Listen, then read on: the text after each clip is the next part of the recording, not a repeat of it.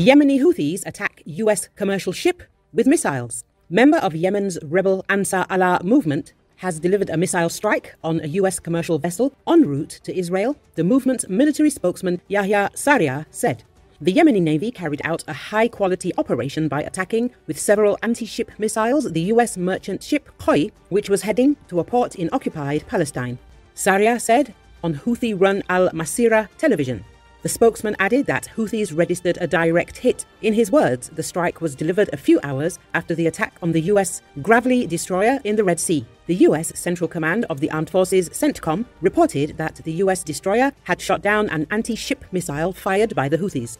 It is noted that the United States struck up to 10 unmanned drones in Yemen that were preparing to launch. A US Navy ship also shot down 3 Iranian drones and a Houthi anti-ship ballistic missile in the Gulf of Aden, the US Military Central Command said in a statement.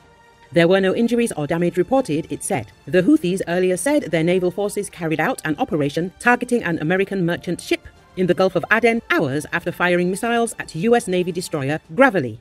Houthi attacks on ships in and around the Red Sea have slowed trade between Asia and Europe, raised fears of supply bottlenecks, and alarmed major powers concerned that the Gaza war may become a regional conflict.